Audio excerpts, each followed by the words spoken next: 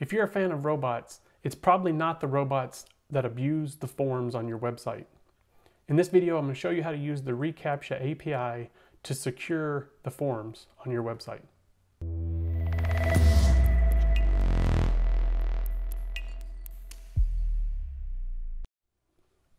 The reCaptcha API is pretty simple to use, and it really helps cut down the number of spam submissions that you get on your forms. So let's get started on showing you how to implement that into the forms on your website. So here on the IdeaPro example site, we're going to create a blank page.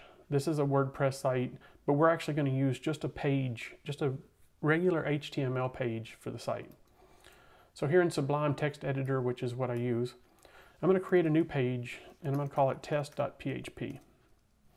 And we're going to put it in the root of IdeaPro/example. So test.php. And so then we'll just go here to example test.php. All right, so this is the page that we've created. So now we're going to create a simple form. So method is equal to post action, and we're going to leave that blank for right now. So if you leave that action blank, it will actually submit to the same page that you're on. Now this is not recommended for production use because this is actually an HTML error.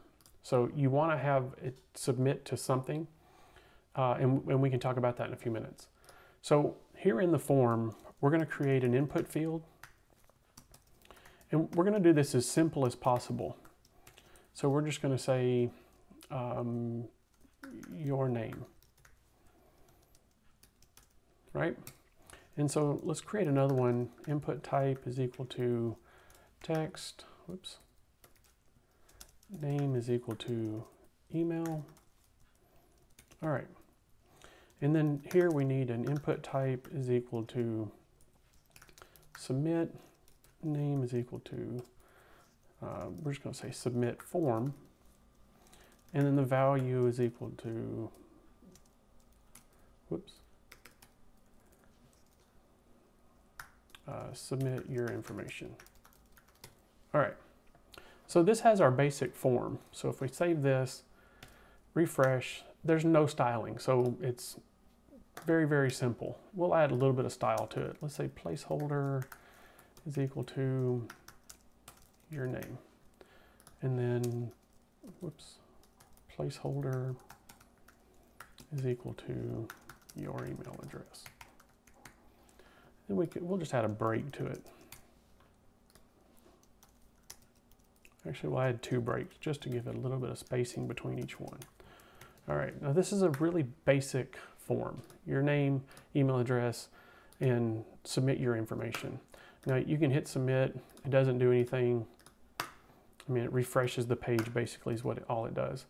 So now we're actually gonna do something with this. So here, whoops. So here with PHP, we can capture the post because we're doing a post here. If this was get, we would use the get method. So we're going to, if array key exists, and we're going to use this here, submit form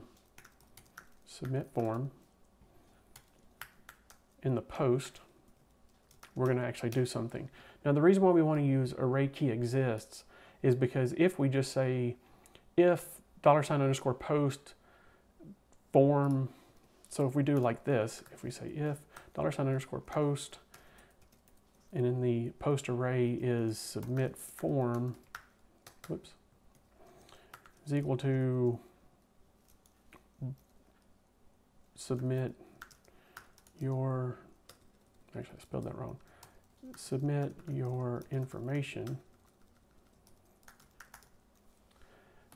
This would do the same thing, but this is actually, we're saying that form, every time this page loads, the post exists and submit form exists in it. So we're not going to use that. We're going to use if array exists submit form. So the array key, this key is submit form, and it's in the post.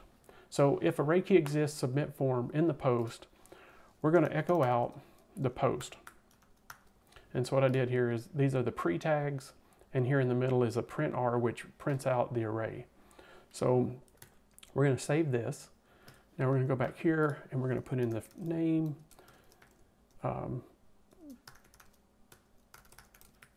email address, and submit information. So now we've submitted the form and it gives us back your name, email, and submit form. So now what we want to do is we want to actually do something with this information, but we're not going to worry about that in this video. This video is just to show you how to use the Google reCaptcha API. Okay, so here on this page, which is google.com/reCaptcha, and you can search for that in Google. You'll want to sign in with a Google account that you have. So we've not added anything to this account. So we're going to actually register a new site. So we're going to say Idea Pro Example, reCaptcha version 2. And then down here, we're just going to say ideapro.com. That's really all we need to put in here for the domains, and you need to use your domain. So we accept the reCaptcha terms of service, send alerts to owners. So you can leave that on so that you know how many people have submitted and how many successful or, or unsuccessful. And so then we're going to say register. So now it's going to tell us, here's our analytics, requests passed and failed, sessions completed, spam index. This will be information that you'll use later on once that you've been using it for a while. So here we've got keys. We've got a site key and a secret key. And I'll explain these in just a second. Client-side integration. So this is what we'll be pasting into our form, and I'll show you that in just a second. Now right down here is the server-side integration, and I'll explain this as we go through. So key settings, if you come down here, this is the key settings. So we've got the label, we can change the label, we can add domains. The owners are joshuaherbison@gmail.com, that's my email address, and I can add in owners on a different line that want notifications. And then down here there's advanced settings, and a lot of people miss this setting. So what this is you open up advanced settings, and this is the security preference. So there's easiest for users all the way to most secure. So if you slide it all the way over here to most secure, what's going to happen is when someone goes to the site, they click I'm not a robot, it's actually going to show up like images where they have to say, it says select the road signs, and they have to pick all the pictures that have road signs in it. I always start off with easiest for users. If I see that a site's getting a lot of spam, I'll go back in here and increase this so that it limits the number of spams that we get. So especially for development, I usually keep it on easiest for users and save changes. All right, so now we're going to go back up here.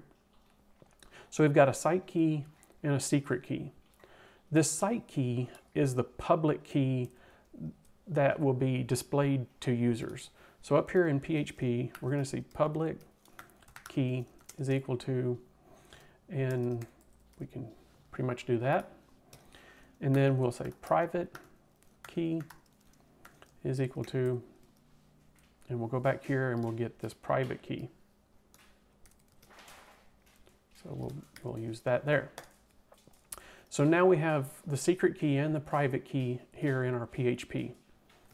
So then we'll come down here and we'll grab this script tag. So we'll go down here. I'm going to put it underneath the bottom. And then this div here, I usually put it right above the form submit button. And so now this is the where the actual reCaptcha I'm not a robot information will show up. Now if you see data site key, this is the key right here that's up here. So we can take this out and replace it with the PHP variable. We don't necessarily have to, but if we ever change the key, it keeps us from having to change it in the form. We can just change it right up here. Now again, I'm submitting this to the same page. I recommend submitting it to a thank you page or something like that. You know, thank you.php, and we create that page that says thank you for submitting the form. But for this testing purpose and just to show you how this works, I'm going to leave it like this. Okay, so now we're going to save this. And now when we go back to our test.php example, now we have your name, email address, I'm not a robot, and submit your information. So if we submit this information without clicking I'm not a robot, we get your name, email, reCaptcha response, submit form. And so what this is the reCaptcha response is what we're going to pass through to Google for them to validate the information. If we click this that says I'm not a robot and we submit the information, now we get this long response in the reCaptcha response. Okay, so from here we're going to start using the information. All right, so we're going to go back over to here, and right down here it tells us the URL that we need to submit to. So we're going to copy this, and I like putting everything into variables. So we're going to put in a variable of URL, and that's going to be a pretty simple variable. So we've copied that. We're going to put that variable in here. Okay, so now it says secret, response, and remote IP. Now this is what we're going to pass through to the Google reCaptcha API so that we get a response from them. So we're going to come down here and we're going to say $response is equal to file get contents.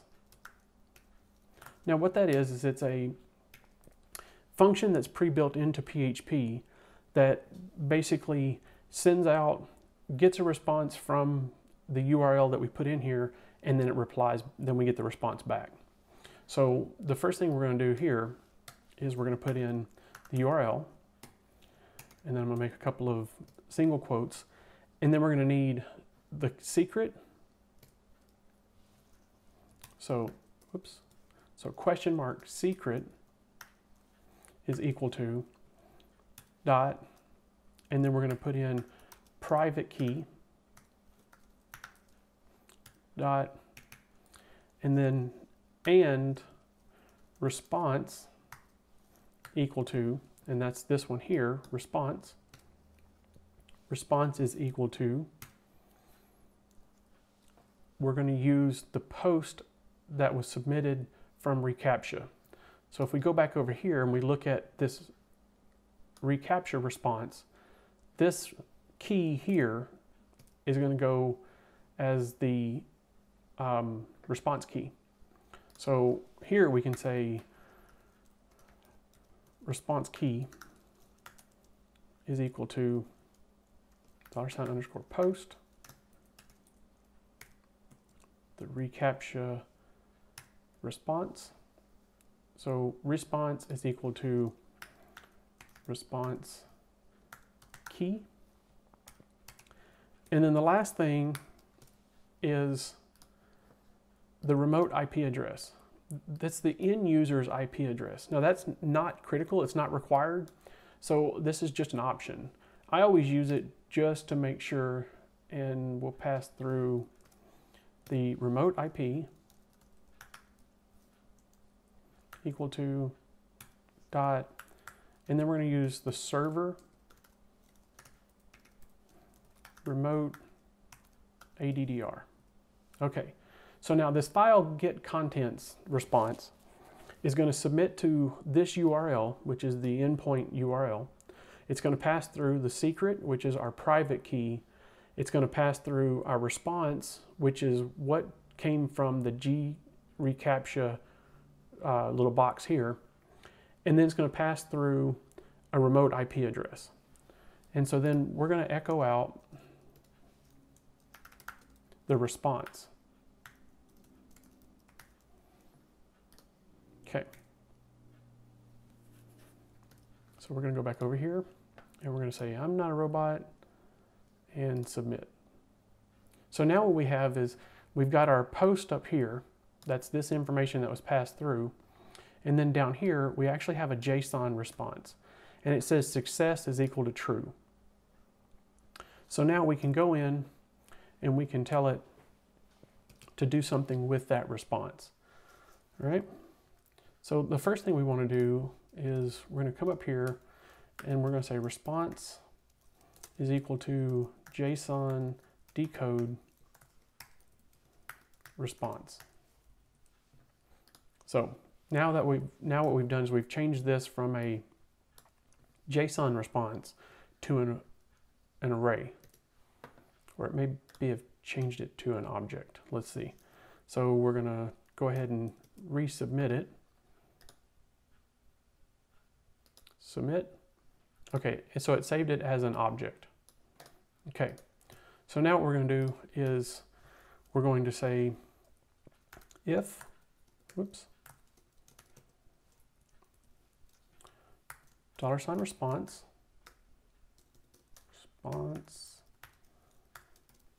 success is equal to 1, whoops, echo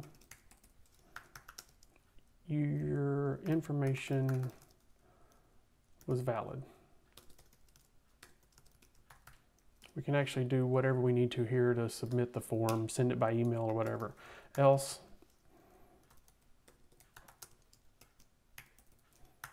you are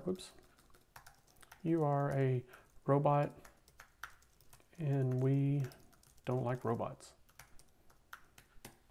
Okay.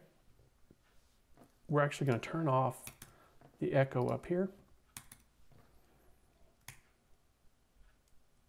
And so now if we submit this without anything in it, so let's put stuff in here, and we're not going to submit this, we're going to just hit submit. You are a robot and we don't like robots. So that says, hey, you didn't fill out what you're supposed to fill out. So now we're going to try it again. Now we're going to say, I'm not a robot, submit the information, and your information is valid.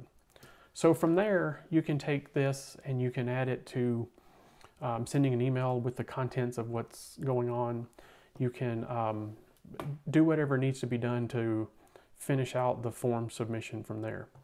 And we can show that in another video. Actually, I want to build a plugin that is a form for your website using WordPress. That way you can, we'll walk through the process of building a simple form that's a plugin that you can use anywhere in your website. And so whenever I build that, hopefully will be pretty soon, I'll link that video in the description and at the end of this video here. So I hope that helps you build use the reCaptcha API to help to secure your forms on your website. Be sure to hit the like button and subscribe to future videos, and we'll see you in the next one. Thanks.